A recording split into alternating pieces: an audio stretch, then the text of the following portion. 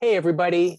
Thank you so much for coming to this Society of Illustrators event tonight. I am Sikoryak. I am your host, and this is Making Graphic Adaptations from Text to Comics.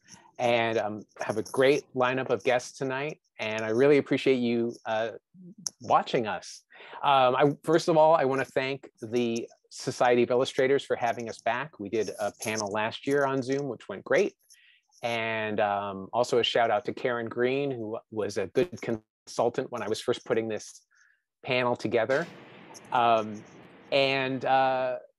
yeah, we're going to talk to these four artists about their books individually, talk about how they approached adapting literary classics, and then we'll open it up for discussion amongst the five of us, and then we will also take questions at the end.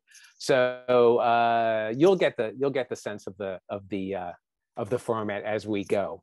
So to start with, I'm going to do a little intro, and I want to say that we're doing this on Will Eisner Week, which happens every March, and this seemed like an appropriate topic for Will Eisner, who made many graphic novels in the course of his 87-year life.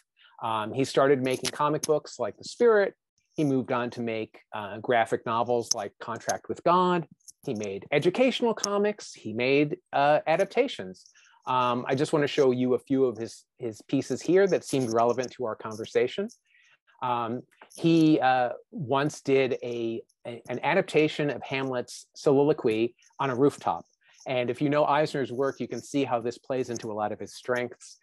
You get the sense of place, you get the sort of theatrical acting of his characters, and he's really spread out the narrative over the course of 10 pages. And it's a nice experiment in what you can do when you work with a literary text.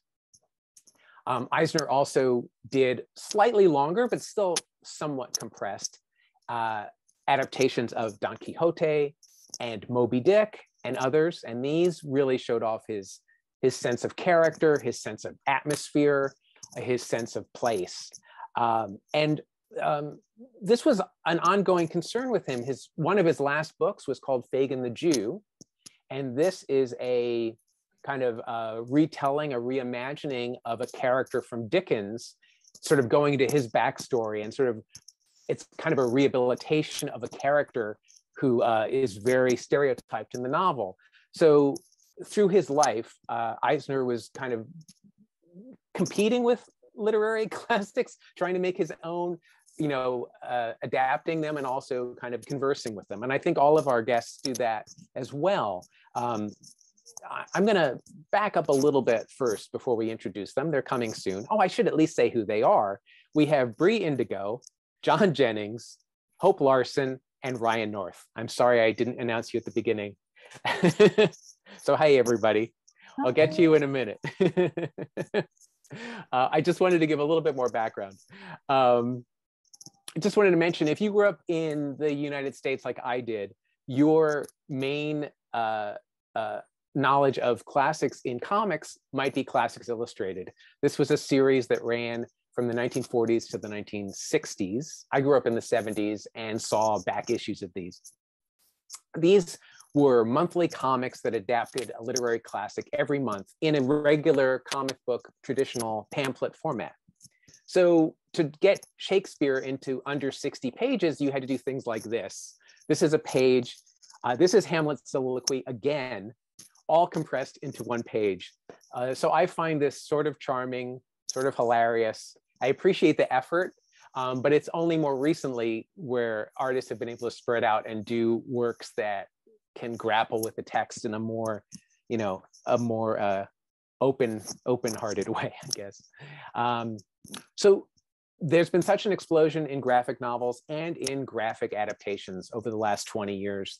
I've just put up a few here. These are different YA adaptations that are out. There's series like The Babysitter's Club. There's anthologies like The Graphic Canon. And then there's like single book adaptations of different authors.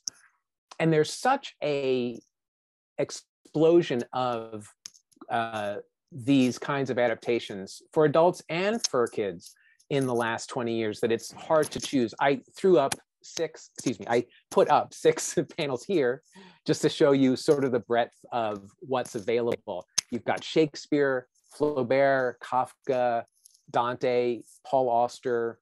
All of these artists approach the work very differently. It's much longer in most cases. Sometimes the page size is actually much bigger than your traditional comic book. So there's lots of ways of like looking at these classic texts that people are familiar with and kind of interpreting them, and really kind of letting the artistic vision of the artist show through as well as the original text. And one more bit of background before I start with our guests.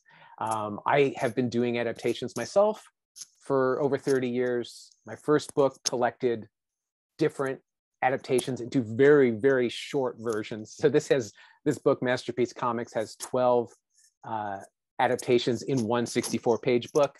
More recently, I've been sort of trying to follow the times and been expanding into longer form texts. Here I've done the iTunes Terms and Conditions as a graphic novel, and the US Constitution as a graphic novel. These are full lengths, focusing on one text. I use the word graphic novel loosely. In any case, just to give you some background, this is a huge topic. I wanted to orient you a little bit. I've already thrown a lot of information at you, but for now we're going to slow down and we'll speak to each artist individually. And we're going to start with Bre. Bre Indigo. Hi, Bre. I'm going to read your bio quickly just to give people a little background. But great to see you. Thanks for doing this. Bre is an illustrator based in Southern California who tells stories of these tough girls and those outside the gender binary. Their projects include Jamie, an LGBTQ coming-of-age webcomic on the Tapas and Webtoons app, and Meg, Jo, Beth, and Amy, which was their debut graphic novel. So hi, Bre, thank you for joining us. My pleasure. Thanks for having me. Sure. So I've asked each of the artists to send me some samples of their work, and Bre sent me some pages from her version of Little Woman, which I should say was written by Ray Terciero. Is that right? Mm-hmm. And you drew it. So I was curious about your process here. This is a little different. It's a modern retelling. Yes. So I was not involved in the writing process. I was hired way after it was even done. So really all that Ray did was deliver the script. We went back and forth on ideas. And then I delivered, character designs, and then we did all the thumbs, all the pencils, all the inks. We just kind of went really streamlined with it. So that was like the most literal form of how we tackled it. Mm-hmm. Well, yeah. Obviously these pages don't have word balloons, but you really can see who the characters are. I'm assuming this really plays into the kind of work that you do generally. Your work is very much about these kinds of characters. Yeah, at first I was like, oh wow, I'm so this is such a random opportunity, but I was just like, oh wait, no, this is pretty much what I'm already doing with the stories that I like to tell. Just stories that touch on family, found family, coming of age, and whatever that means for an individual. I never thought I would fall into these genres, but I think that it's also just been a form of self-soothing as well. I really enjoy seeing people triumph over challenges and stuff like that, but not massive ones that a lot of people can't relate to. Everyone loves a superhero story, but I really love seeing just everyday people get over the small things that feel so big. Mm-hmm. Yeah, you really get a sense from that here, even without the words. I've put in some pages with text later on just to give you the full picture, but this gives us an opportunity to really look at the characters you've created. I was curious if you looked at other versions of the story. Was that relevant to what you were doing? We're all well, not we're all, but I was familiar with Little Women, the novel before, and the movie. And I think the more I dove into creating this myself, the more I saw it everywhere, and especially since we were creating this during the an anniversary year. So I kind of like had no choice. Like, not that that's a problem, but I just saw it everywhere. But I think my idea of it was pretty like basic. Like I didn't grow up on it. So I just kind of had the idea of like, oh, it's about 4 girls who are growing up. And, you know, I got to appreciate a lot more as I was, you know, trying to respect the source so that like, you know, like the veteran like fans and people who grew up on it like would see that like I came at it with respect. But I didn't want to have too much to where like I felt like restricted for my decision. Mm-hmm. And I guess Ray set the template, right? So you were able to maybe go a little farther with the drawings because Ray had kind of laid it all out in terms of the text.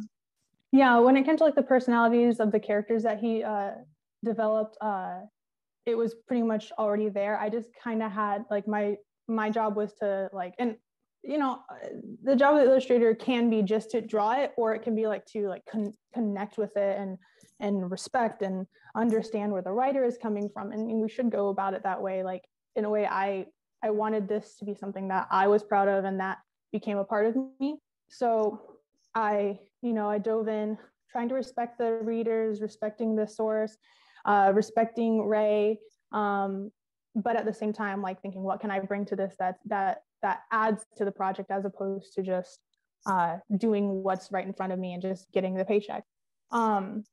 So if I remember correctly, all that really was in the character descriptions was just like, it's a blended family, but there were really no restrictions as to what that looked like.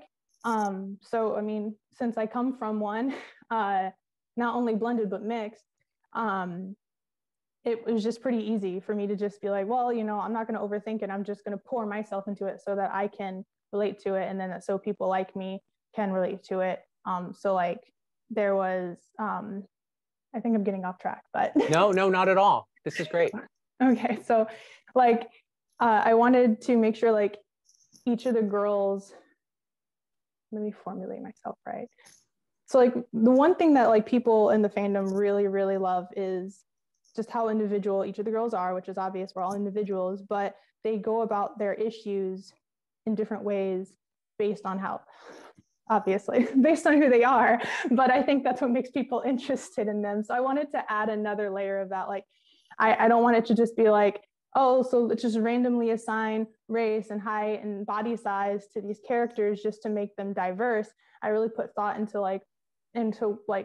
what the role should look like for each character. Just 2 examples is Meg and Amy. Like Amy deals with like racism at school, but not in a way where it's like heavy stuff. It's middle school, but that stuff still really bites and hurts. And I thought that it would make sense that like Amy is not a white passing mixed child. And I could relate to that because growing up, like I had like microaggressions thrown my way. And I'm pretty fair skinned and I dealt with that. So I was just like, I want to make sure that like it makes sense for this person to have this experience in our current like age. And then with Meg, her role is like second mother almost. And that's just a lot for a kid, even if she's the eldest. And when I was reading her character, her dialogue, and thinking about like how I would further develop her, I saw a lot of like my aunts and my grandmother in her. And so I just thought that like that she should look like them, because like it's not uncommon to see young Black women having to take roles of like a mature role in the family to help out nowadays.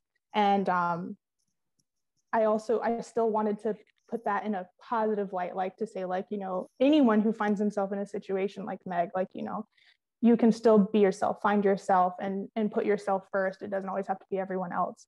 But I put a lot of thought into the characters that even subconsciously at the time, I didn't really even know.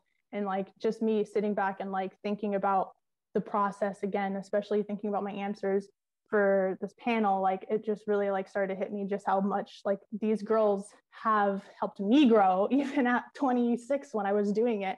Like it really helped me look in on my younger self and see how like stories like this could have helped me heal maybe a little easier if I had them growing up. And so I'm happy that it's out there now for people who might need it. Took a million routes to get here. No, that's great. That's great. So the spread we have up here actually shows each of the four sisters on the left-hand page and on the right-hand page, so you can sort of see the dynamics, their dynamics in the world, and their own personalities really coming through. Yeah. So that's a very good description of that. Thank you. I love all these girls so much. Like they like have completely like taken my heart, and I just love them. They're so sweet. That's great.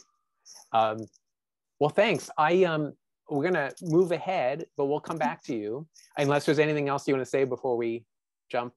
No, I think I've said a lot. I want to see what everyone else has to say. Okay, great. Thanks so much, Bre. We'll get back to you in a minute.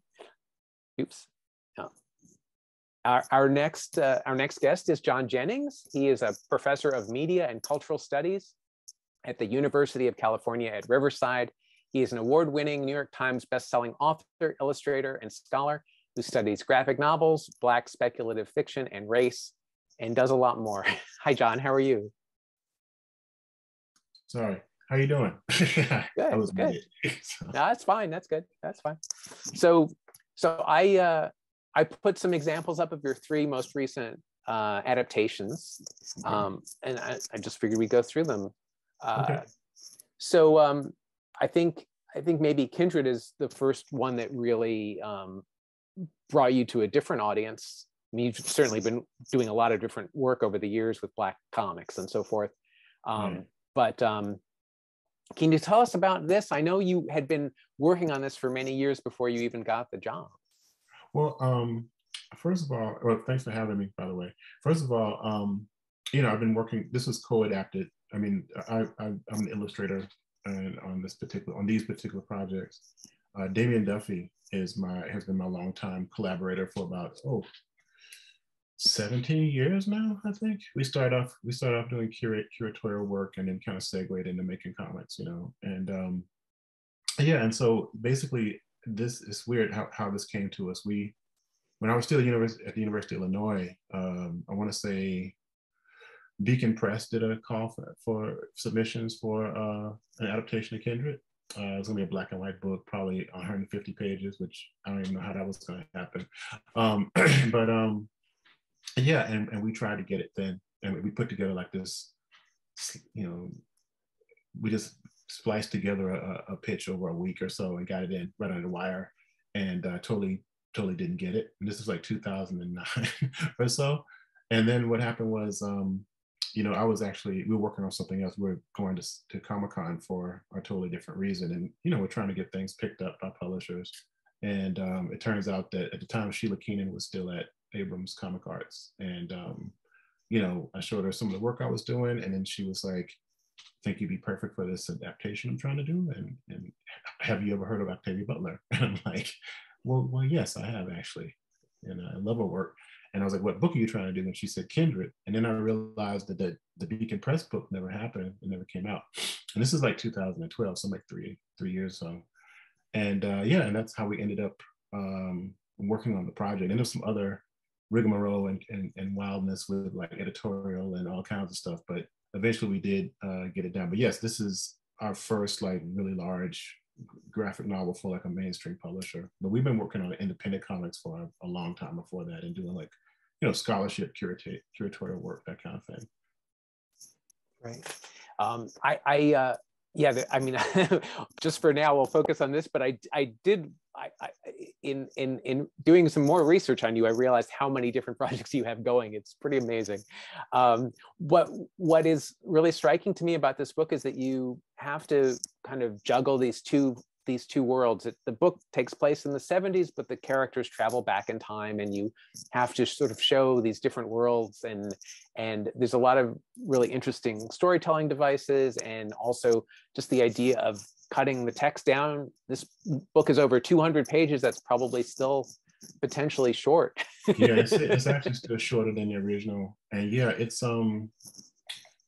one of the more difficult things about it, for instance, you're right, it's a time travel novel, but it's more like existential time travel. There's not like a TARDIS or like a DeLorean or anything that's transporting Dana back through time. There's some type of some kind of connection to the past that is both physical and spiritual, or we don't know. And so it kind of like, it almost becomes like, well, I mean, it's a horror story too, because it's about slavery. It's about like, you know, the dealing with the past that still haunts us to this day, that kind of thing. And one of the things that we kind of lamented was the fact that in the book, the original text, you're reading through it, you don't realize that Dana is Black until the second chapter, because it's not really something, she's not described as being a Black woman, right? And so, you know, of course, in this particular medium, you know, obviously she's a Black woman. so that was one thing. It was just an amazing piece. Like if you're reading through it and you go to like the second chapter, Rufus uses the little boy here, who she's saving constantly, uses the N word, and then she realizes, oh my goodness, you're in the, we all, oh my God, she's in the middle of a slave plantation. Then it becomes a horror story immediately, and you're like, oh my God, get out of there right now, right? And so I just haven't seen anything like that before. So as far as like different techniques and stuff, you know, usually when you're doing time travel things, a lot of times you'll do like the kind of tried and true trick of, say, like using a monochromatic piece or black and white to kind of show the past, you know. But in this particular case, what we did is, you know, Butler was describing the fact that, you know, and this is actually one of the horrible things about it, is that the more Dana traveled back to the slave plantation, the more comfortable she felt, and she slipped into being a slave like really, or the idea of being a slave like really easily. And so it is, we flipped it, because again, like it's 1979, so it's still the past for us. So we actually use this kind of like maroon kind of sepia tone. Actually, and this particular tone is actually based off of like scarring, because everything's about blood connection. So I actually sampled the actual color from like scabbed over wounds as kind of like the color tone, you know. And so when she traveled back through time, you know, everything was lush and green and, you know, comforting, that kind of thing. Because at the beginning of it, she's moved into a home with her husband, Kevin, and she's in an interracial relationship, you know, in 1979. But they haven't made it into a home yet. It's a house, you know, it's still like, it's not unpacked yet, you know, there's meat that's still in the, you know, in the sink that's still chilled, that kind of stuff. It's not even like, they haven't made any memories there. And so the more that they could travel back through time, the more comfortable it feels. And that's something that was really kind of terrifying. So as far as like the storytelling tricks and stuff, Damien, who's also the letterer, whenever there was a time shift, of course you'd shift from like, you know, monochromatic, you know, this monochromatic red to these different color schemes, but you also would see like the panel border break, you know, because essentially when you're doing a comic, I mean, each one of these panels is a slice of time, right? So you can actually literally time travel from one piece to the other by just juxtaposition or like breaking down the borders. But essentially that's what panels are, right? They're indexes for time, right? So so those are some of the things we're kind of playing around with the storytelling. Mm-hmm. Mm-hmm. Yeah, I mean, it's interesting you bring up the fact that her race is undefined in the book, and that so much is very explicit in the comic. But it also, as you say, it sort of goes back to, reminds me of, like you mentioned, horror comics. I think about like EC comics and like, yes, you know, kind of these, it's not the subject matter that they could possibly approach, but there's things about it that they're echoes in the way that comics work that you bring back into this. Oh yeah, definitely. I mean, if you look at the underlying structure of it, it feels more like a gothic story. You know, you have like tropes from the gothic. There's a doppelganger, like her ancestor Alice is her doppelganger, and then there's body horror. Like it starts out with her losing a limb that's fused into a wall, right?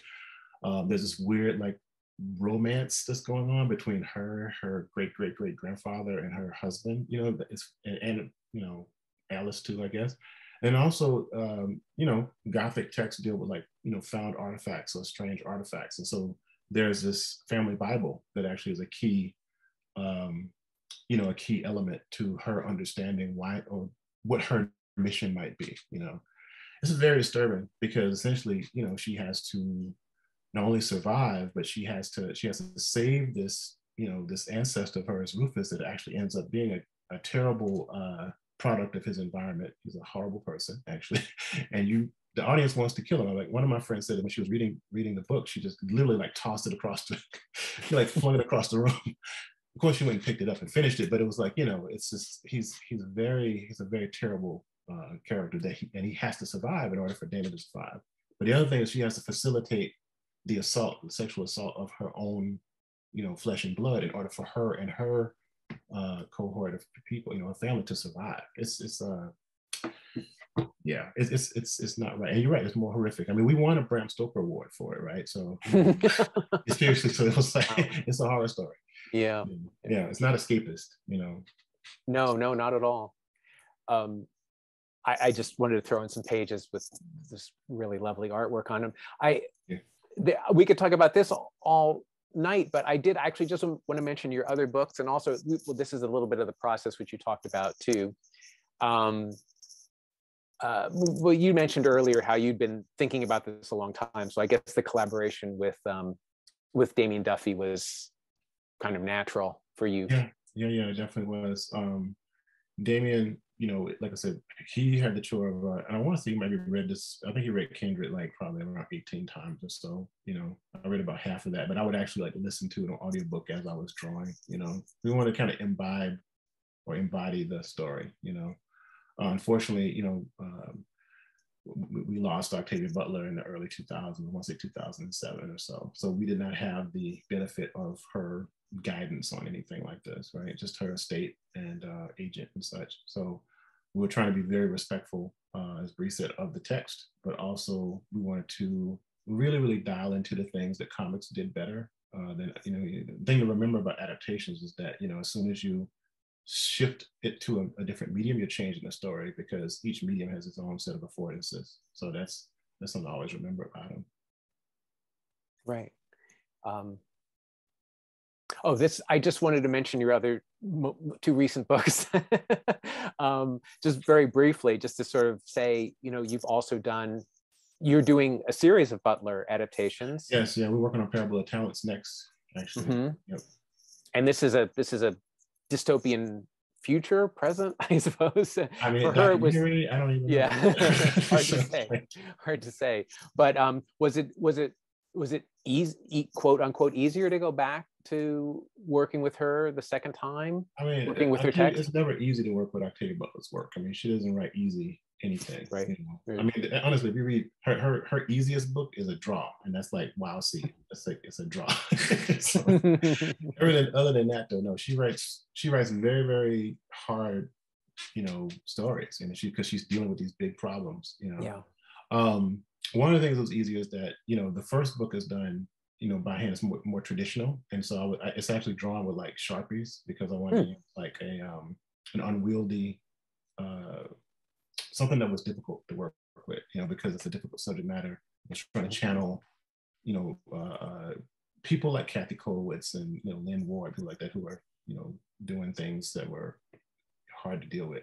This is totally digital. This is done like on, you know, iPads. So, and Damien, you know, had a lot more confidence in this particular adaptation too. So the first draft of his script, it was like, oh my God, I just read Parable of the Sower, but as a comic, you know. So yeah, it was almost like perfect, you know. The other thing is that we actually had like a sensitivity editor. Our friend Tanetta Ridu, who teaches this book like every year at UCLA, you know, we wanted to make sure that we had a Black woman's voice front and center, who's someone who understood the text, you know.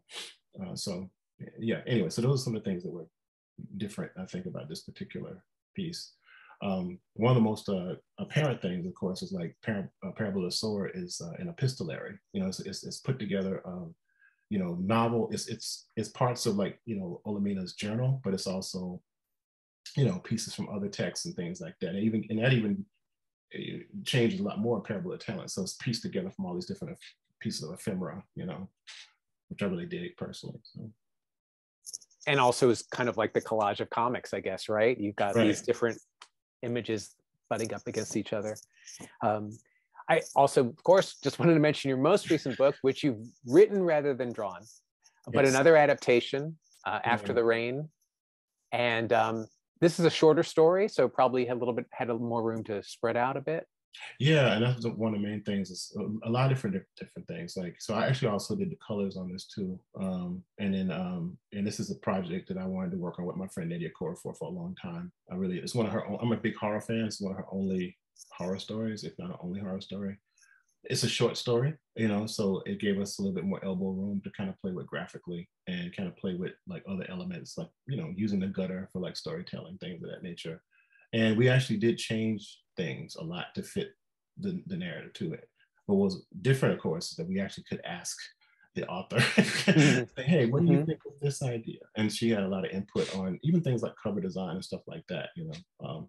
And she was very gracious to let us use it. But it's something I wanted to do for a long time. And I actually had started it in different versions, but you know, as I got busier, and this is the first book from my Megascope in print too, so with Abrams. So, but yeah, it is a very different experience, and we could talk more about it if you want.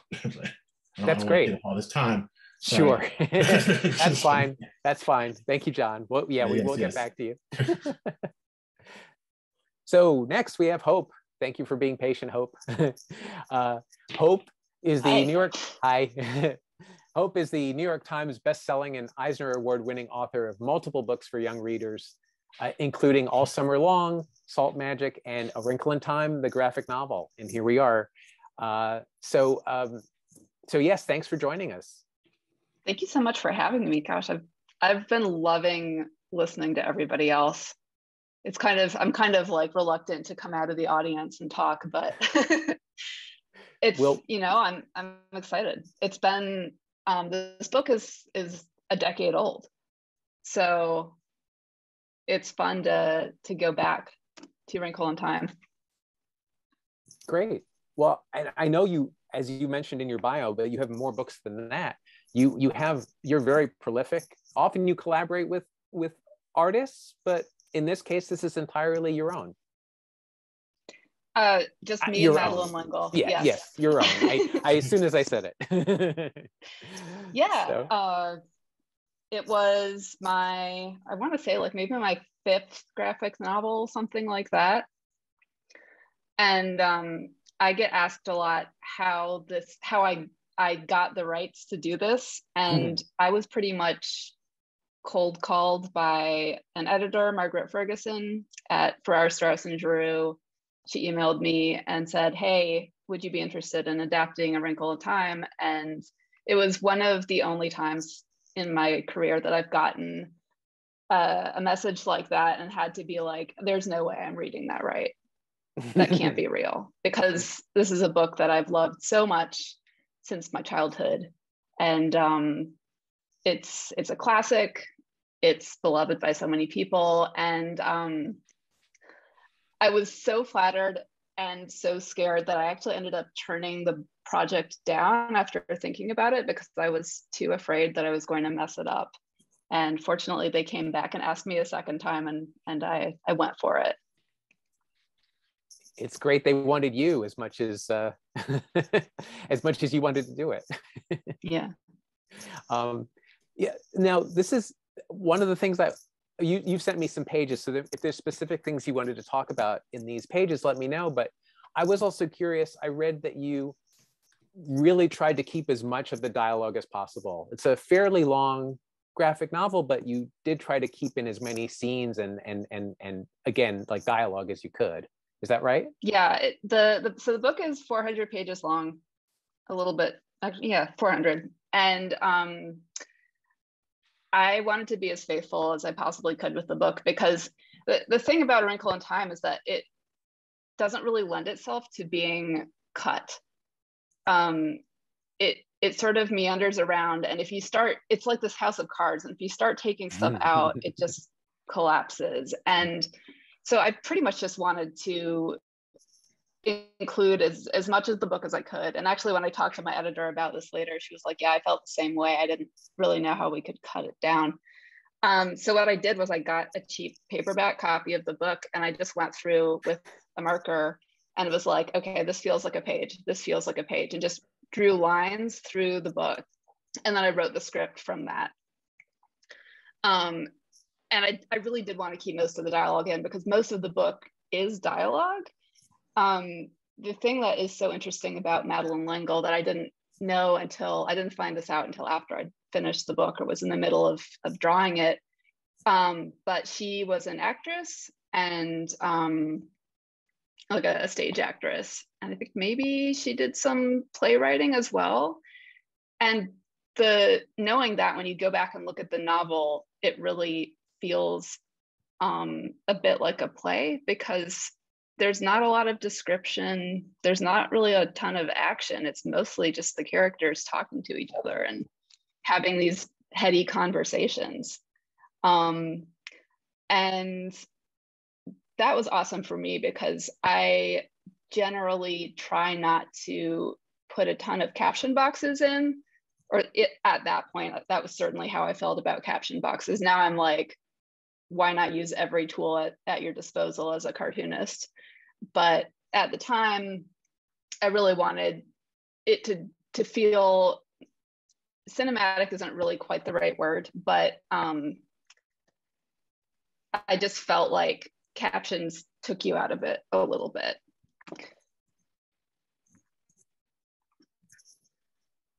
Oh, this was one of my favorite sections of the book. This is actually like a fairly lengthy section that is, well, Meg is paralyzed. And I just love an all Black comics section with just the balloons and stuff. And I feel like it really feels the way that section of the novel does. It's dark and claustrophobic, and it was fun to be able to do that. I don't usually feel like I have the luxury to try something as formalist as this in a graphic novel, because there are never as many pages as you want. So I'm always like trying to pick my battles, and really only in a 400-page book would I let myself do like an 8-page section that's just Black. Well, it's such a dramatic part of the novel. I mean, it really pays off to have that in there. Yeah. I know a couple of other people, everybody else really has talked about this pressure, I guess, to be faithful to the book and to respect the text. And I think the only thing that I consciously sort of took out was a little bit of the religious elements of the novel, just because I'm not a religious person, and I just really struggled with those parts of the book and with relating to them. So I don't think I took it out like completely, but I definitely submerged it a little bit more. There's the brain. That was a part that I kind of struggled with, because I was like, I feel like this works in the novel, but it's such a weird thing to put into a comic for kids. Like, is a brain scary? Like, how do I make the brain seem frightening and seem gross? So I did a bunch of sound effects. So when you're visualizing something like this, or working with the editing, like you were saying before, what was the estate involved? Was your editor very hands-on? Did they kind of let you go? The estate was involved. Madeleine L'Engle's estate is awesome. It's her family. They were so just down to let me follow my own voice, to make it my own in a sense. I met them in person, and they were just wonderful. And also Margaret, my editor, was running interference as well, and I think that was pretty helpful. You always hear horror stories about the estates of different authors and how they will meddle, and that was just not my experience at all. They could not have been lovelier people. I just felt so fortunate to be working with them. That's great. Yeah, that is what you hope for. I often will work with dead authors. It's a lot simpler, but Oh yeah, public domain, yes. I should say as well. Public domain works. Yeah, I actually, thing. this is a bit morbid, but when I got that email from Margaret asking me if I'd be interested in doing this project, the first thing that I did was Google to see if Madeleine L'Engle was alive, because I was like, I just don't know that I can do this if she's alive. Like, what a terrifying prospect to be messing around with this important book and have the author looking at it and judging you. And I found out after finishing the book that she really never wanted her books to be adapted at all, which made me feel not great. But at the same time, I feel like this is one of the better adaptations of A Wrinkle in Time that is out there. Like there's one bad one, and then the most recent one is pretty good, the film, and then there's mine. So I think she would be okay with mine of those three. Right, and I think the first one came out during her lifetime. I think she responded to it or dismissed it. Yes, she was very dismissive. Yeah, and I think that was actually one of the things that turned her against adaptations. So that's a scary thought. Sure. Well, I believe in culture combining and reinventing itself, and yeah, I mean, clearly you approach this clearly as someone who really cared for the work, no question. Yeah, and one of the nice things after the book came out was that I just got so many lovely messages from folks who had kids or were aunts and uncles or teachers to children who struggle with reading or just are not interested. And I heard from a lot of folks that this would be the first book that a kid ever read on their own. And that to me is just such a compliment to the medium of comics. And also, I think it's so cool that just having pictures there to sort of guide you through could make this really heady work accessible to kids. And the text, almost all of the text is in the graphic novel. So if they could read this, they could read the novel. And that's such a cool feeling. Yeah, that's very exciting. I think that's exactly what you want. I'm always looking for the next generation of readers. So that's wonderful that you got to hear from them. This is just a section I like, or a page I like. This is from, I can't remember the name of this planet. Sorry, it's been a while. Sure. With the squiggly. The Beast. Ant Beast, thank you so much. There's a section where Ant Beast is singing to Meg while she's in bed recovering from her paralysis and whatnot. And I wasn't really sure how to depict that in the book. So I went with this, and I am still happy with this page. Yeah, well, between this and the page with the black panels, like you really take advantage. And you, as you said, you had the space to do some visual storytelling techniques. Yeah, well, I say that I had the space. I know I'm running long, so this is probably going to be my last little comment, but I was not supposed to run to 400 pages. I messed up my pagination in the script, and I did not know. I basically accidentally reset my page count at some point. So I sent the script in thinking it was like 250 or something like that. And when I realized my mistake, I called my agent. My agent was furious. She was like, there's no way they're going to publish a 400-page graphic novel. I was like, oh God, what do I do? But they went for it. And I dream of having 400 pages ever again. That's great. Wow, that's good advice for people. No, it's not. Sneak it in under the wire. Don't do that. No, don't do that. Don't do that. I'm kidding. I've never done anything nearly that long. I put in these too. I found these in the more recent paperback edition. There were some pages of behind the scenes, which I just liked seeing some of your process. And I just love process, so I had to throw these in.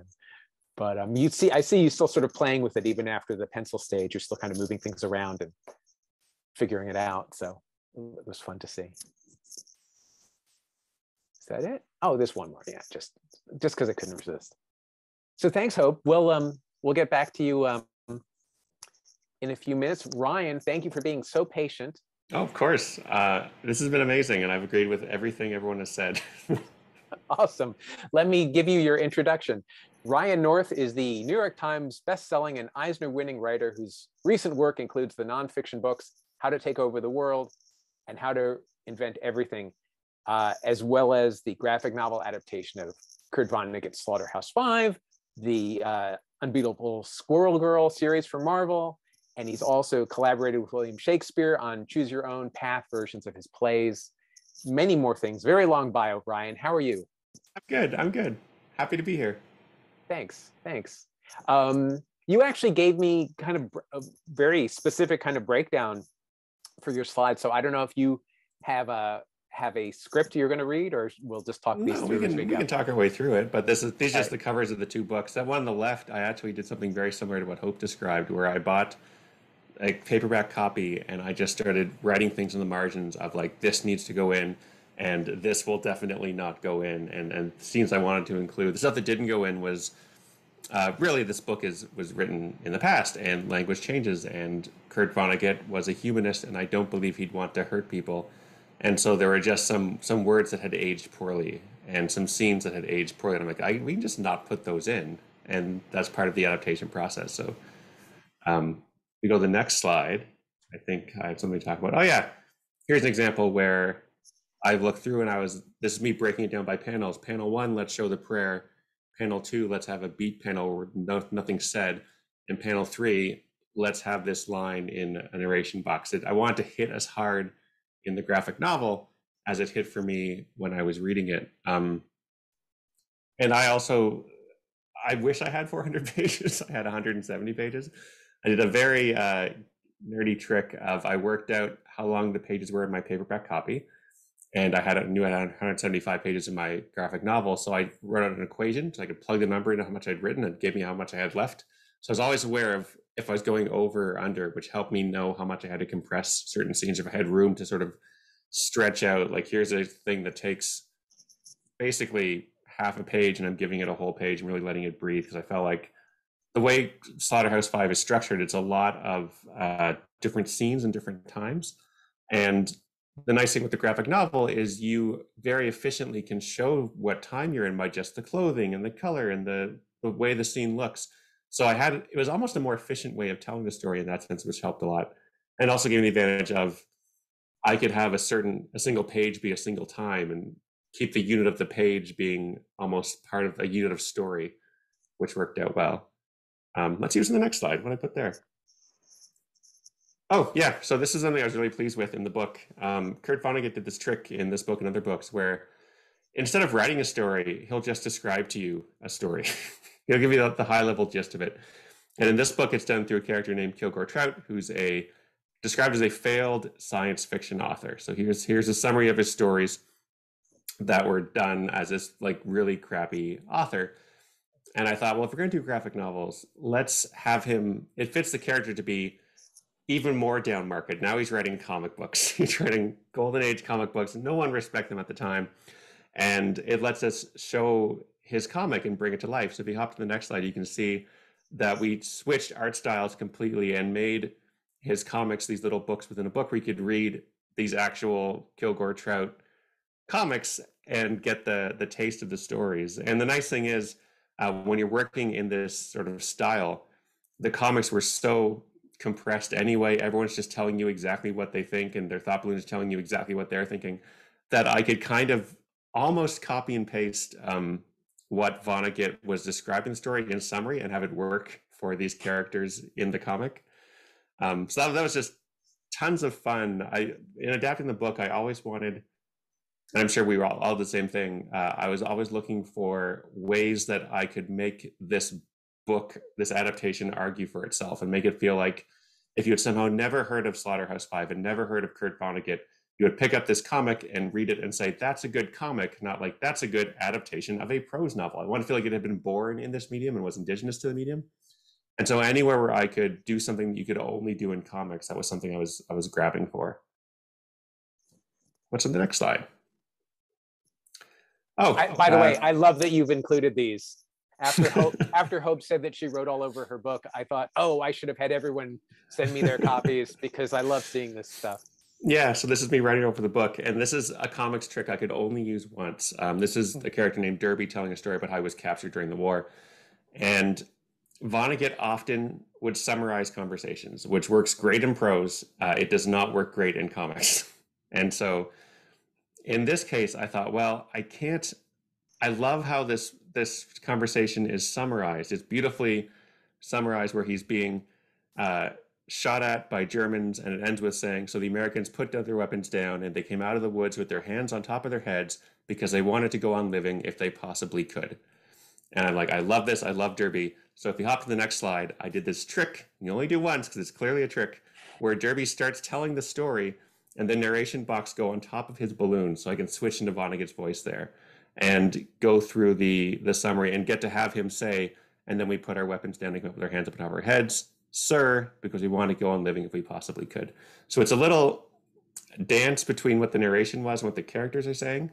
And this was one case where I thought I can do this comics trick of summarizing the balloons without even letting you see them, which felt like it captured the spirit of the book of let's just get to the good part. Let's skip ahead, tell you what happened, but still make it feel like this is something you can only really do in a comics format. What's on the next slide? Oh, and here's where I really space things out. For me, for the heart of the graphic novel, I thought was the book's built around the bombing of Dresden. And in the comic, I wanted to be able to make that the heart of the book and really make it land, that there was a loss here. And so this is the first time we see the city of Dresden, and it's actually Kurt Vonnegut saying there it is, but in my notes I'm like, we don't need to see that because we already described him. But I want him to say there it is, and then have a splash where he's just saying Oz. So you have this panel of them traveling the train, and then you go to the next slide, and it's this beautiful 2-page spread that Albert did for the book. And then this is echoed later on in the book when Dresden's destroyed. We have a similar 2-page spread of just the city in ruin. And I believe those are the only 2-page spreads in the book, except for one sequence with the Tralfamadorian aliens. But it was, again, like your comics space is time, and you want this moment to hit, so let's just have this beautiful page. And it made me realize again and again, because I always keep realizing it, that when you're in comics, you absolutely have the easy job as the writer, especially in adaptation, because I could type out how Kurt described this scene and say, I want this to be really good, please. And it's the artist who has to draw it and make this beautiful sequence. And had you worked with him before? No, we had never met before. And one of the many things that COVID took from us was the chance for me to meet Albert and hang out in person. So I was in the position I don't normally like to be in, where I had to write the script without knowing who the artist would be. And once we got the artist, it was great. We clicked really nicely, and he did all these things where he was bringing his own ideas and elevating what I'd written. It was a really great collaboration. That's great. It felt like you'd written it for him. Yeah. I wish I had, because it felt like that to me too. What's on the next slide? Oh, here's the opposite problem we had in adaptation, where Vonnegut again is summarizing conversation, and he writes like, Derby spoke movingly of the American form of government with freedom and justice and opportunities for all. And he doesn't tell you what he's saying. And I already used up my comics trick of like covering up the balloons. It wouldn't work there either. I couldn't cover up what's supposed to be a moving speech with someone telling you, trust me, it's a moving speech. So this one, when I got to this point, I actually kind of laughed, because it felt like it was Vonnegut beyond the grave playing a prank on me, where he's like, well, now you have to write this thing. You know what it's supposed to be. It's supposed to be beautiful and moving, so go for it. And the nice thing about it was I always felt like when I read Kurt Vonnegut, you'd slip into his voice. It's such a distinctive way of writing that I would call it Vonnegut disease, where my writing would start to sound like Kurt Vonnegut. You have to avoid that because you don't want to steal his style. It's very classically him. But this was one point in my life where I got to lean into that and try to make it sound as Vonnegut as possible, so you wouldn't notice the sequence where I started writing and making up new things. And to my pleasure, I read one review where the guy was a little bit down on the book. He's like, he didn't add anything. He just took what was there. And I was like, oh, I got away with it. You didn't notice where I added stuff. It's perfect. What's on the next bit? I think I just talk about the speech on the next slide. Oh, this one. Oh, no, I don't. So this is one thing. This was all Albert, which I loved. There's in the book, Vonnegut would draw pictures sometimes, little illustrations, and he's not a visual artist, but he would just have fun drawing these pictures. And in this sequence, there's a woman with a Serenity Prayer that we saw earlier in a bracelet above her, between her breasts. If you go to the next slide, what Albert did is he took that image and traced it. So Vonnegut's art gets copied into the graphic novel when we're doing that sequence. And I love the idea of having art in this prose book and then making sure in the graphic adaptation that it gets carried over. I thought that was sweet and beautiful. I didn't notice that until we were doing a panel and he showed me and I was like, that's my favorite thing in the book. I didn't even see it. It's so good. So that's a quick run through of the adaptation of Slaughterhouse-Five and the fun we had with it. That's great.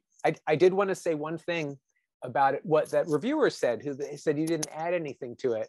There's a funny thing in a lot of comics criticism where they only respond to the words. Yeah. They kind of forget there's images.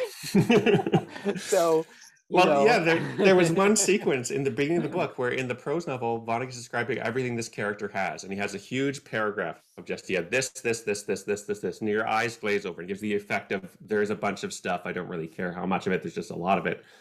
And so in the graphic novel, we showed him as like a paper doll with all the items around him in space. The same sense of there's a lot of stuff around him, but I'm not going to look at each individual item and be like, oh, yes, that's the Foxhole Bible, and that's a pillow, blah, blah, blah. And so like for me, that felt this is the joy of adaptation is we're taking this effect of that's a lot of stuff and putting it in a new medium in a different way. And you're clearly adding something at that point. If I wasn't adding, I would just be taking the words and put them on the page. There's the transformative aspect of adaptation that I think is the joy of it. I feel like the thing a good adaptation does is it argues for its own existence and says there's something here that is different than what's in the original, but they're still connected and they're still the same idea, just told in a different way. I think that's really fascinating. I think that's a great way to put it.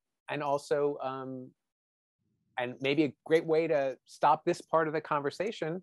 But we are actually running late because I was really engaged with what all of you were saying. So if you all wouldn't mind hanging out a little bit, I think I will put aside my questions because I think I've talked enough and we will go to the questions from the audience. So if you can hang out for a little bit longer, that would be great. And we'll see what people have to say. And I will stop sharing my screen because we can,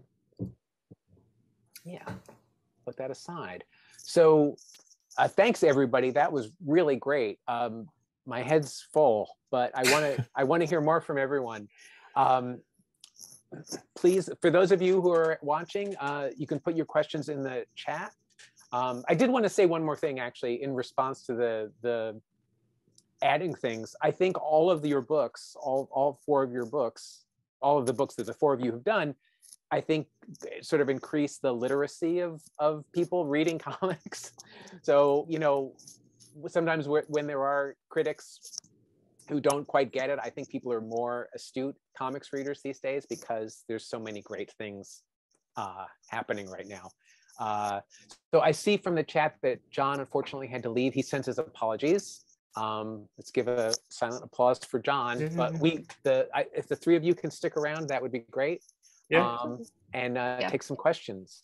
I can certainly think of things if there's any. I think there's 2 questions so far. In the Q&A box. Oh, thank you. Oh, here we go. Let me go. What are some of the biggest changes you've experienced between the creation process and publishing now versus publishing 10 years ago? I guess this is for some of us in the group. I will mean, let you all talk. That sounds like a hope question to me. You may have had fun challenges in the last 5 years, but does anybody have any thoughts about that? It seems to me there's more opportunities now. There's more places to have your work seen online, whether you're using Tapas or other forms like that are web comics, or more and more publishers seem to want to do this now. But anyone else? I think there's. I'm sorry. Go ahead, Hope. Go ahead. No, go ahead. I was going to say, I think there are more opportunities, but there are also just so many more incredibly talented cartoonists working now that it feels harder to make a splash. Mm-hmm. I gotta say, I kind of agree, but then again, I haven't been around that long. I don't think that I probably would have been able to break in at all into this industry if it wasn't for Tapas, because I just didn't know where to go, and I didn't have the formal education and like the connections that people might have. So and also I didn't really expect the story that got everyone's attention to get everyone's attention the way it did on Tapas. So speaking from my experience, it was a lot easier once I knew like how to exist in this state, because it came more naturally to me than like thinking how would I have done it 10 years ago, because I have no idea. Like absolutely none. I feel like there's more of an appetite, or there's more an understanding that you can do neat things in the medium. That slide you had at the beginning, Bob, of the Hamlet page where it's just him with a giant text balloon they put in a soliloquy. I was amazed by that, because it feels like either this is like a really bold choice or just like full admission of defeat. You're like, I don't know. There it is. What do you want from me? If I posted that on Tapas, I would get beat up by my readers. Yeah. They would just surround me, beat the crap out of me. I've never seen a balloon that big. But like that felt like this is where the standard for sort of adaptation was, these classic illustrated books where you just sort of say, I don't know, there it is. We drew a picture around the page. What else do you want? Yeah, and that's not the only one from that era that looks like that. There were other pages like that. Yeah. I mean, my heart goes out to them. It's like working artists, you got to crank it out sometimes. Yeah, no, it's a hard problem. I mean, I feel like the advantage we have doing graphic novels is you have at least a bit more time. You're not doing a monthly book. Like, okay, you've got 21 days, do Hamlet, and next week it's Macbeth. Like, there's no time to think there. You're just running. Right. The current state of everything, like, coming in like as it like into what it is now, it's like I can find some things that we could better in the whole field, but definitely things are a lot more flexible than like they must have been back then. But also like with the internet, just the like you were mentioning, the ways that you can like storytell. It's not restricted to web comics or web novels or even like vertical scroll or anything like that. I mean, you were with Homestuck, that was the first time I ever saw something like that. And I was like, what? Like you can do this? That? Yeah. And it kicked off a bunch of people like my age that were like, wow, I can be creative and I don't have to focus on how do I make comic pages? Because it's not just about panels. It's about how do you put those panels on a page and stuff like that. And Ryan, like seeing the examples from your book, I was just like, oh, so smart. Oh my God. Like how do you like, you think outside the box. And like you said, you brought something to this adaptation, which is very important. And like, I kind of wish that other sources of media would kind of be aware of that. Like, for example, taking a webcomic, turning it into a TV show or something like that, like bring something new to the fact that like, why did you make it a TV show instead of just encouraging people to read comics? I went off the rails. Right there with you. I think it's great. No, not at all. That's absolutely right. I'm going to keep reading the Q&A. There's a question for Hope. You mentioned avoiding caption boxes earlier in your career because they took you out of the story. What convinced you that they were a useful tool rather than something that broke up the reader's experience? They're very efficient. And like I mentioned, I don't usually have 400 pages to work with to just sort of like organically get around to things happening. And so, yeah, there you can just get in, you can get out, you can convey a lot of information very quickly. And I appreciate that, you know, they have their place, everything has its place. All the tools are good. And I love like seeing Ryan's examples from his book. I think I'm just at this place in my life as an artist that I don't want to throw anything away if it is useful in any context. Why limit yourself? I had the exact same path as Hope, where I would not really use narration boxes in my comics, and then I did a book that had a very tight page limit, and I was like, I don't think I can just cover this all in text and thought balloons, in dialogue and thought balloons. And then you tried, and you're like, man, this is so efficient to have someone just have a box that says, my name is so-and-so, and this is my deal, and you just saved yourself 5 pages by just turning the audience saying, here's what you need to know. Yeah. Yeah, totally. Did writing monthly books sort of push you down that road a little bit too? Because I know that happened for me. It was I did it not a lot in Squirrel Girl because it didn't feel like I needed it. But then I wrote this DC Constantine middle grade book, and the only way I could make it happen was doing that, getting it in. So it was actually the more room of the graphic novel. I think I wrote too much story and had to really. I wasn't used to the form. I had to really compress it down with these narration boxes to get it all to fit. I'm just like so impressed like that. Okay, let me start over. When I first started doing comics, like as just like I want to tell a story and I don't have the funding, the time, the energy to do animation, which is what I truly wanted to do at first. But now I'm like completely, I'm committed to comics. Team comics. Yeah, team comics. I love it. I was so afraid to like use some of the tools that you guys are mentioning, and like seeing examples of like how both of you, you know, just like brought something new to the story. It makes me like have confidence. Like I'm just like, oh wow, like like it's the whole like learning the box before you can break it. I'm like, maybe I'm finally in a place where I'm confident enough to break the mold, because like it's just like, you know, in the communities online, they'll be like, I don't know, like that's not how you do things, and I'm just like, why are there rules? I thought the whole point was the internet. So yeah, sometimes you just have to be like, well, it worked. Yeah, absolutely. New question. Yes. Next question. This has been wonderful. Thank you. So thank you. When a writer delivers a script to the artist, what does the script look like? Like a screenplay? Actually, John, who unfortunately is not here, but in John's book, you actually see a little bit of an example of how a script is laid out for him. And it tends to be broken down panel by panel, but lots of people do it very differently. Any thoughts about that? Although there isn't my actually... script, sorry, go ahead. You go ahead. Okay, I was gonna say for my script, usually I break it down by panel, and it's not quite a screenplay. It's more like panel 1, here's what's happening, here's what they're saying. Panel 2, here's what's happening, here's what they're saying. The main thing I always remember when writing a comic script, because I'm never writing for myself to illustrate it, is I'm always writing for someone else, and this is not something that the audience will see. It's not even written for the editor, it's written for the artist. I want the artist to read this and feel like, I can't wait to draw this. Like it's kind of a love letter to them. This is why I find it so hard to write a script for someone who I don't know. Like, I don't know who's drawing this. How do I connect with them? That's true. I gotta say, I completely appreciate the differences and like how I've only worked with 2 writers so far, and then myself, and all 3 styles are totally different. Mine is literally just like, I tap in and I'm just like, and then I look back and I'm just like, okay, but now I have to draw that. Yeah, but then for like Meg Jo, like Ray was literally like a blessing. They were just like panel 1, panel 2, panel 3. I was free to go in and like suggest like combinations or splitting ups, but they also like straight up just included links to references in the script, and I was just like, great. That's great. But it's totally different. Sorry, Hope, go ahead, I cut you off. Oh, no, it's okay.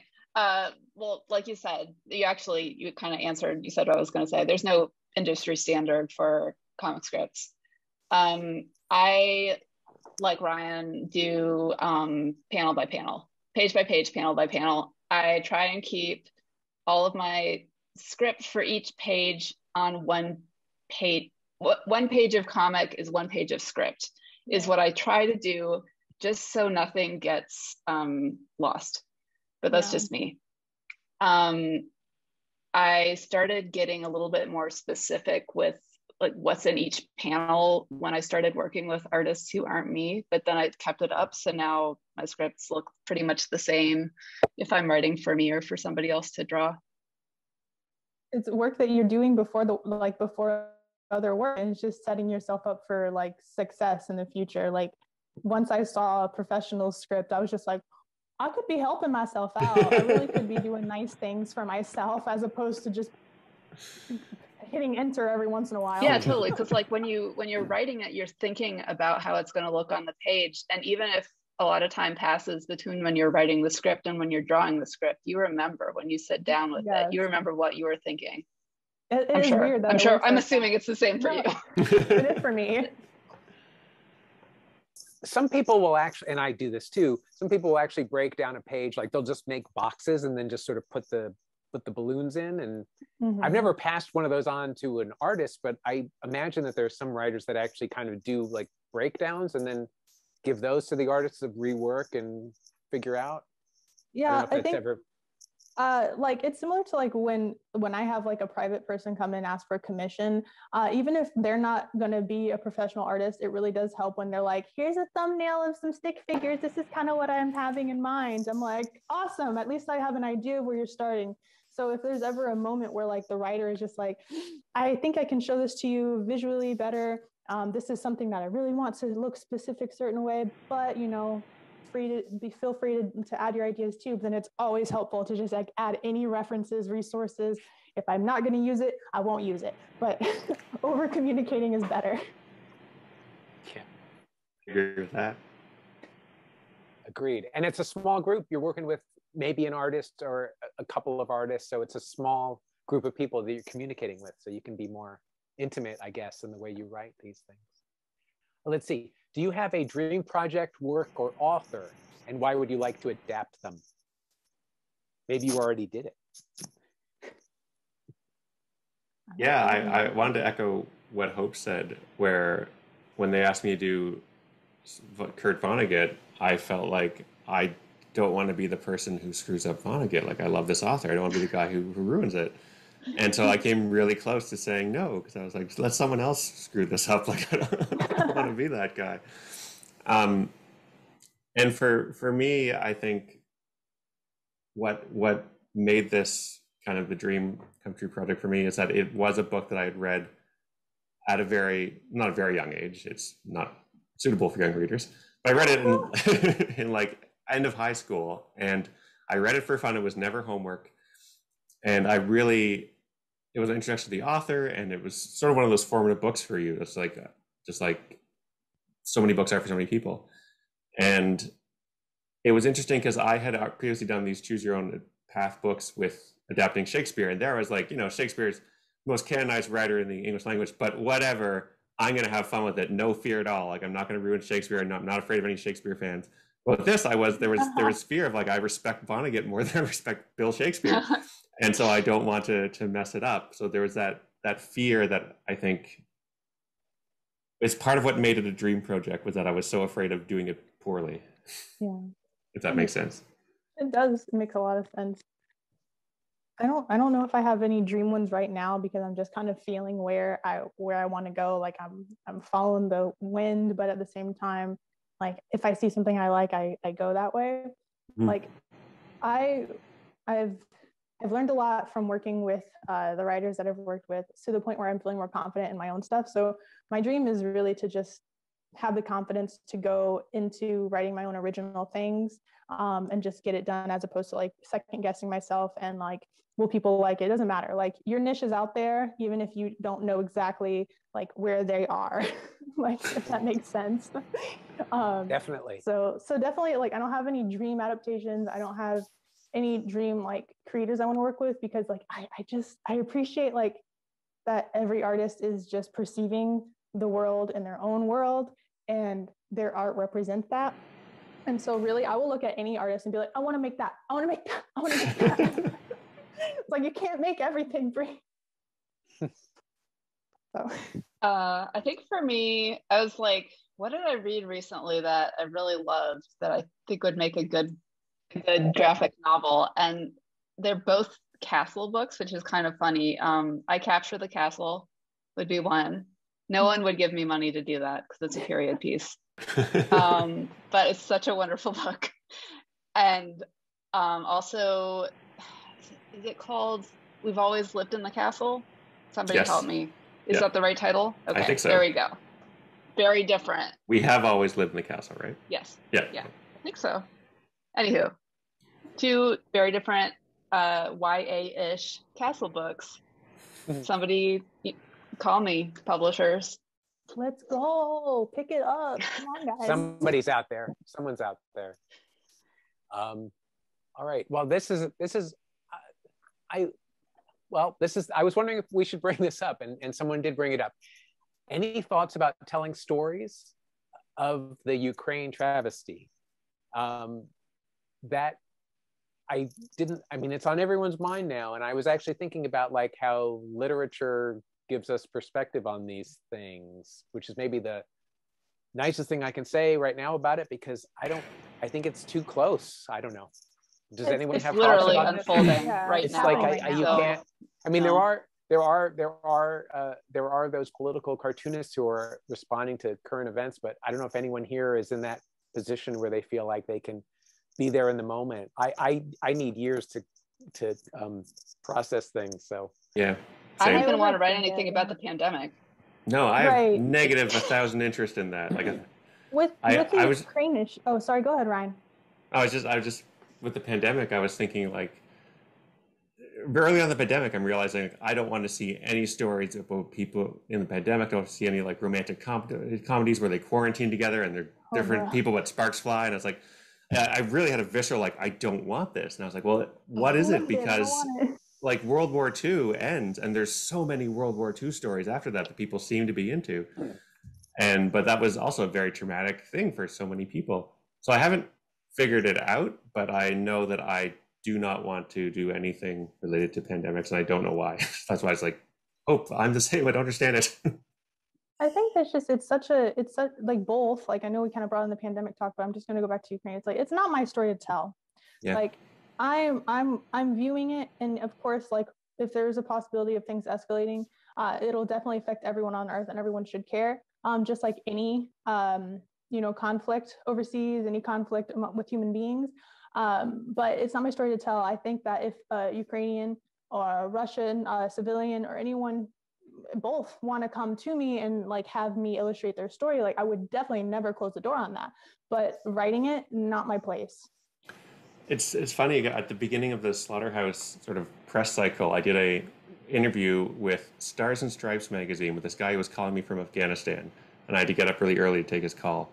And he asked me what the theme, like what's the major message of Slaughterhouse-Five, and I felt like such a jerk sitting in my comfortable office and be like, war is bad to this guy who's in Afghanistan, like it, because it's not my story to tell, but Kurt was there and Kurt lived this world story, and I'm adapting his words. So I'm coming by it honestly. I'm trying to do justice to it, but it was this whole moment of like, can I just somehow like cancel this whole conversation because I feel like such a fraud all of a sudden. Yeah, that makes sense. But it's like in the end, it is a human story. And like someone said in the comments, like you can tell a story as it's coming out, but it just depends on what kind of story it is. Is it about a person who's going to be a character who is in it, like during the like they're experiencing it, or is it actually about the politics?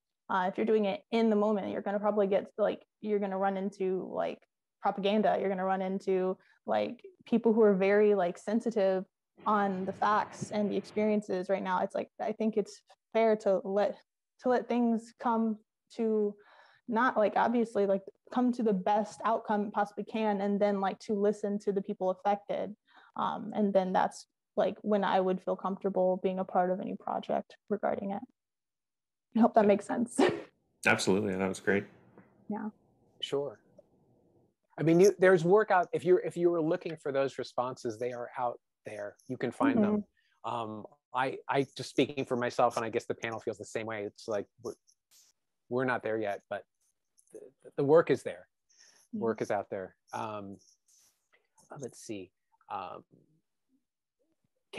This is a big one. Can you further describe the exact selection, development process of designing pages, layout and pacing, adapting written text into a visual narrative? How long to make a sequence? My brain How long do we stopped have? making sense.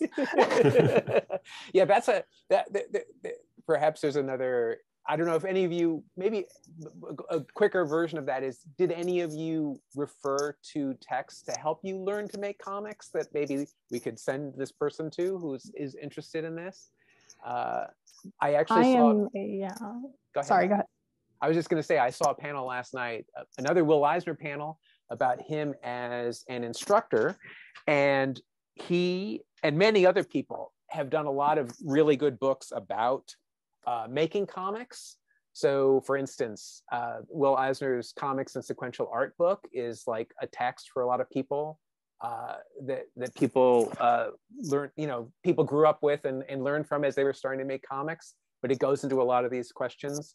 I had a book called How to Draw Comics the Marvel Way, which is not a way I would draw comics, but there's lots of books out there that that show you different ways of approaching this. It's such a big subject. We probably don't have the hour we need to start it.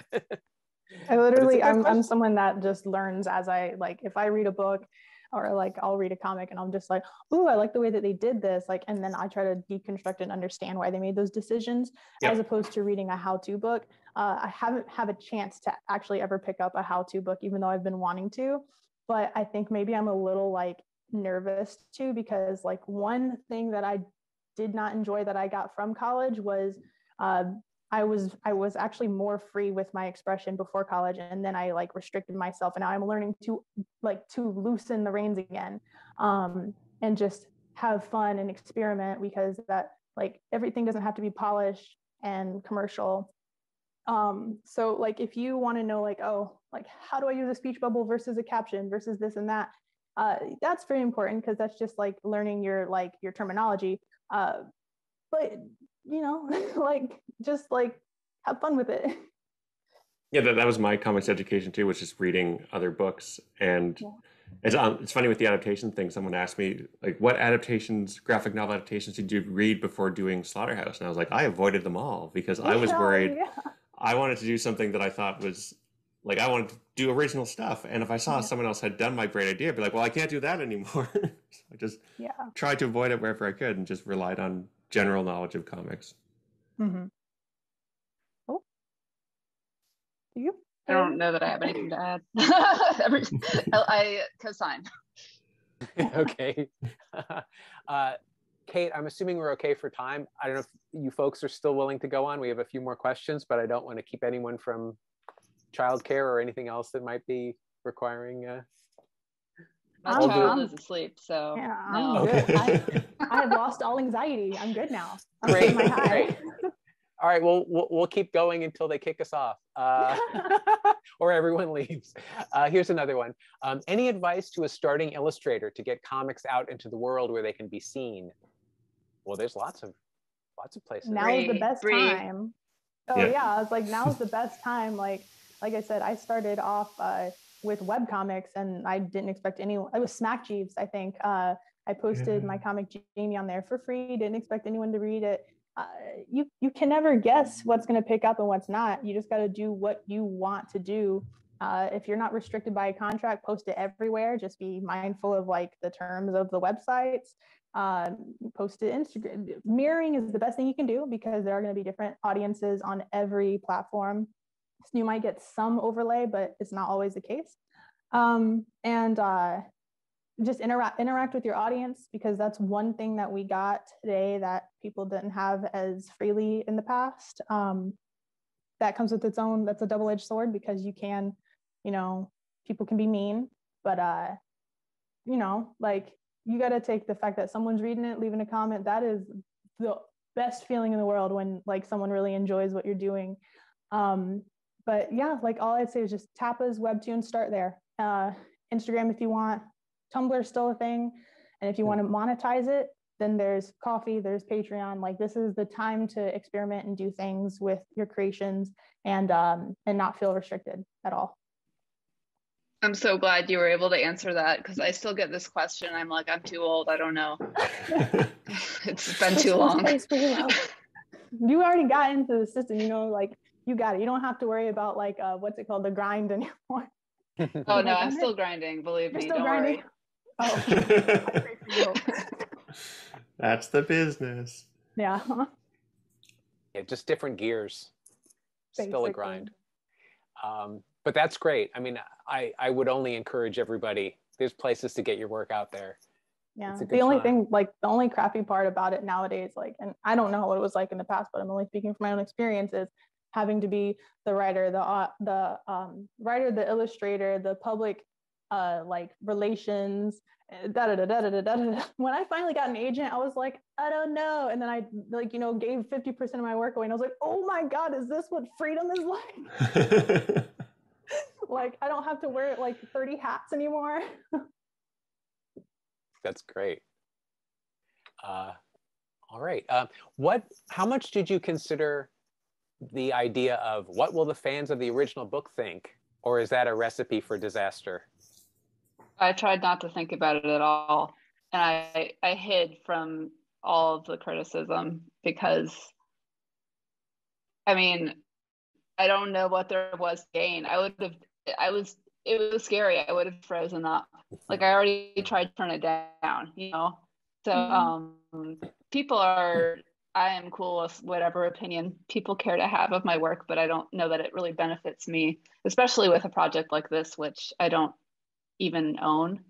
Like, it's not like, there are a lot of decisions in the book that weren't even really mine. So I'm not a big review reader person still, even for my own stuff, but yeah. I think that's super healthy. Well, you obviously know my interactions with readers with webcomics, but when it came to Meg Jo Beth and Amy, yeah, I don't think I considered, because again, like, I didn't grow up with the original, so I had to, you know, learn what this meant to people. And when I went into it, I was done. I finished it. I was like, let's go read the reviews. And I was like, oh my God, people hate me. But I think that, especially, like, I can't remember the organization that did it, but there was an organization, like a church, that tried to get it canceled because Joe is gay. And I was like, I made it. No. They hate me. I was like, this book exists for a different generation. It exists to make people excited about graphic novels, about the original, maybe even go read the original. It's not a disrespect to the original. It is a compliment. And if people don't want to acknowledge it, they don't have to. So that's where my mindset is now. Before, I was with you, Hope. I was just like, I'm scared.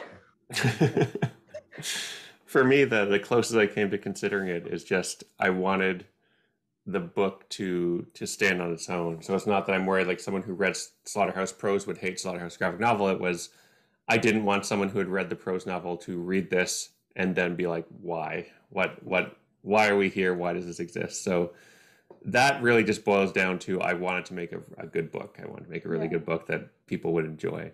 And there's stuff you can sort of sprinkle on top of that of, you know, I would like to have a version of the story that can reach a new audience, and it's great for people who are put off by prose or challenged by prose. There's all these benefits to adaptation as a whole, to reaching people where they are and in these different mediums. But I think the core is just like, I want to make a cool book, and yeah, and you did. That's what we're shooting for, yeah. Yeah, that has to be the top priority, doesn't it? Mm-hmm. Oh, here's just a compliment, but I will read it to you. Terrifically interesting about the process of writing that goes with the visual arts. Thanks. Well, you're welcome. Thank you. Thank you. Let's see. Here's a question. I think this could be for everyone. When condensing a work for adaptation, how do you decide what must be kept and what can be cut? That's for y'all. Yeah. He says, other than the dated stuff that Ryan mentioned. Well, I mean, I guess it really depends on what your idea is, what your concept for the story is. You know, when I adapt work, I usually am like pairing it with like some famous comics character, or I'm working in a particular style. So I try to play it to those, to the strengths of that character or that style that I'm kind of parodying. So it's kind of like finding where the two things that I'm working with kind of meet. But I think every artist kind of, you know, plays to their strengths or wants to play against their strengths. So I don't know if anyone has specific thoughts about that. It may be a matter of, yeah. Oh, sorry. I did the same thing Hope did, where there's some elements of religion in Slaughterhouse-Five that I didn't play up in the adaptation because they didn't connect with me. And I was like, all right, if they hired me to adapt the book, I want to be my adaptation of it. There was something, it's not so much it didn't age well, but Vonnegut's description of the main character's wife throughout the book is really mean. It's very unkind towards her, and it even veers into like being unkind to women in general. And I don't think, maybe this is me being charitable, but I don't think that's, I want to say what he intended. I mean, he did write it, but I felt like I couldn't put the book out and have this like really almost misogynist version of the character. So I just, in the pitch to the estate, which they approved, I presume, because they didn't stop me, I was like, here's what I'm going to change, dated language. I'm going to change the way that the wife is portrayed so that she's not a horrible person who ruins his life just by being a woman. And we're going to have an issue with nudity because in the book they're naked, which in prose, it's one line and you can just move on with it. But in a visual medium, there's a way that could be titillating. I didn't want that to be there. So we're going to have them naked, but they'll always be, we had comics tricks. Like one, it says Billy Pilgrim has a tremendous wang. And so we had the dialogue or the narration box for tremendous wang positioned over his crotch where it would be hiding presumably what's there. And then little tricks to cover so we wouldn't show any naughty bits, but we'd still get the idea across.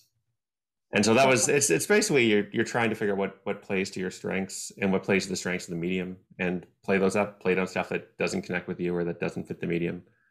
I think that's all you can do, but Hope, did I miss something? I guess I would add that when I'm writing for other artists, I usually try and write to their strengths and interests because, I mean, that's what I would want someone to do for me. And I think you can sort of do that to an extent with an adaptation as well. Just sort of like hit the stuff that you are the most enthusiastic about, because then you're more likely to do a good job. If it's not just all cars or horses or whatever. Well, it resonates with you for a reason. So like, it's interesting to see that like, this is not supposed to just be like, let's redo what was already done. It's like, this is a brain baby.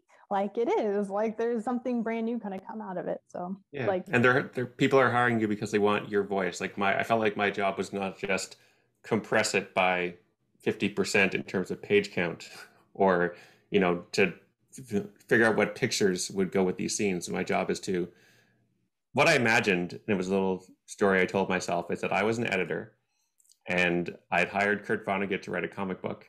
And he was a jerk and turned in this 400-page prose novel. And I was like, this is due, and I need to now fix this.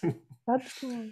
So it was me sort of adapting his work, but from the point of view of it was always supposed to be a comic, and he just didn't read the brief. And now I need to fix it.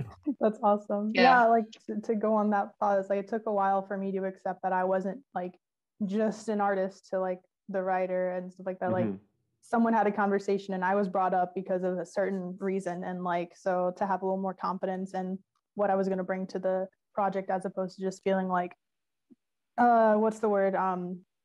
Replaceable, or like something that could be easily like, there's obviously something I can bring to it. I mean, obviously I don't think that is like, I don't know how if other people feel that way, but like, that's just my relationship with work culture in the first place. So I had to unlearn that. I think that's great. Sure.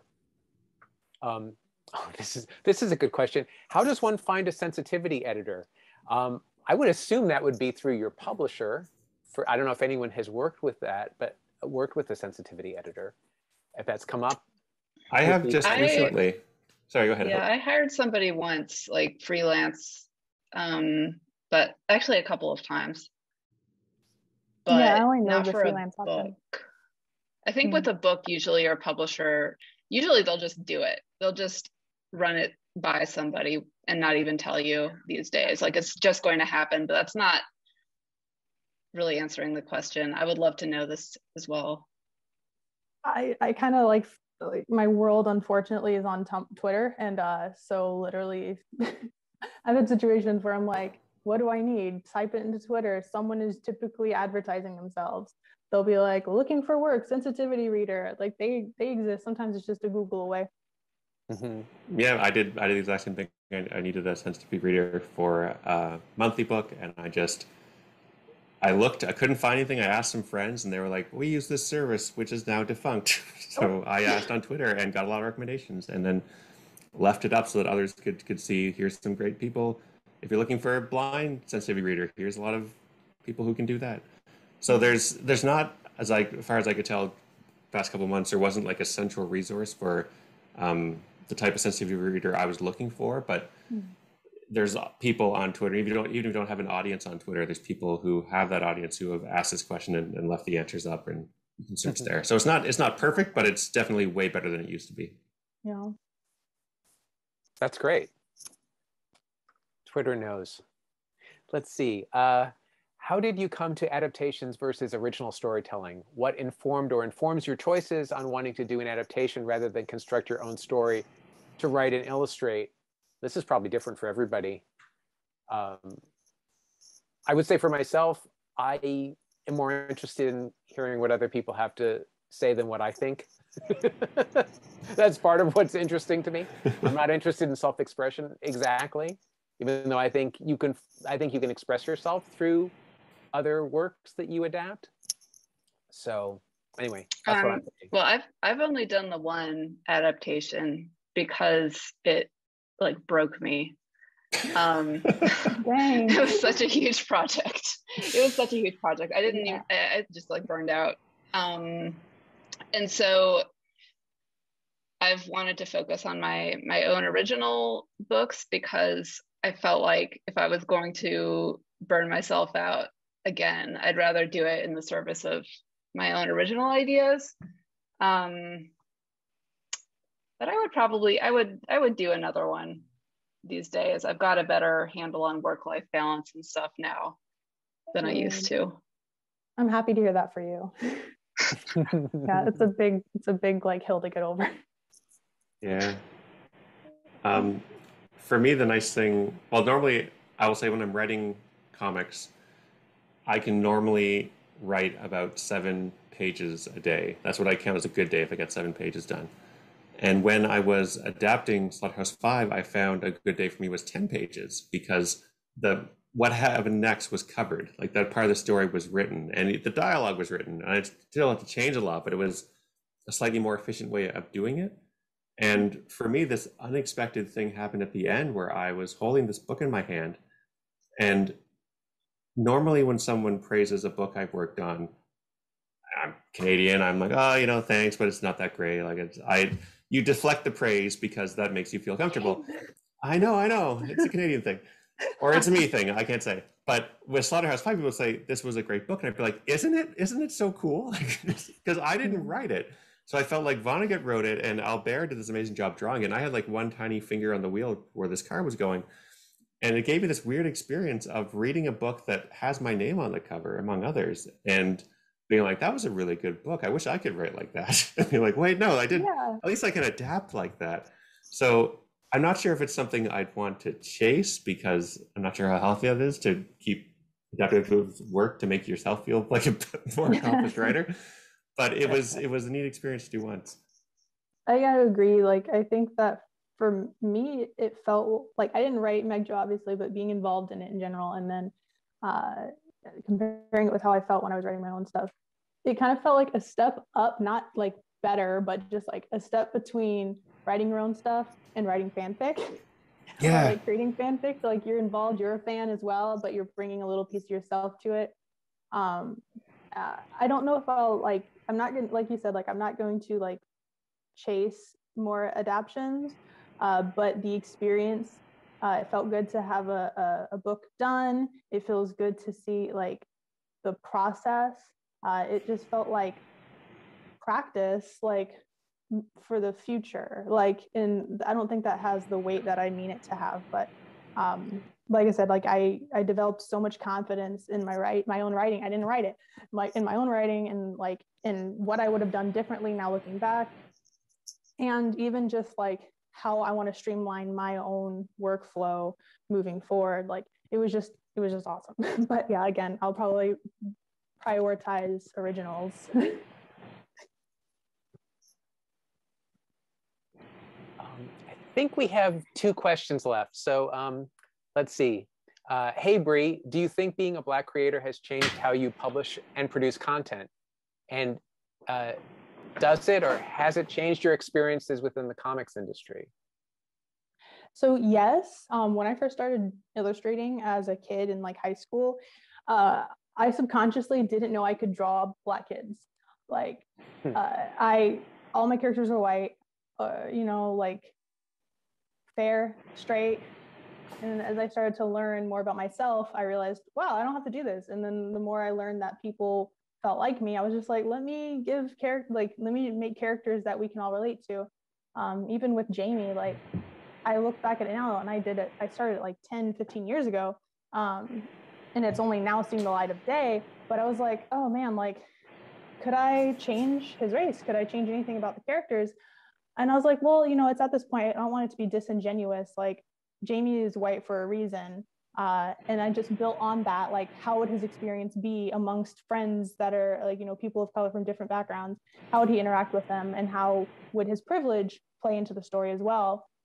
But moving forward, I definitely do want to give, I want to take my platform and, you know, help people who come from different backgrounds tell their stories or point them in the right direction. And I also want to diversify my cast, because the one thing I learned from college that helped me think differently outside of like how I've been, for short of a better word, brainwashed into thinking only certain stories could be told, is that my teacher told me, like, when you're making a character, you need to take a step and ask yourself, why not like another race, another religion, another sexuality, another perspective or opinion, like, because that'll help you to write more interesting characters anyway.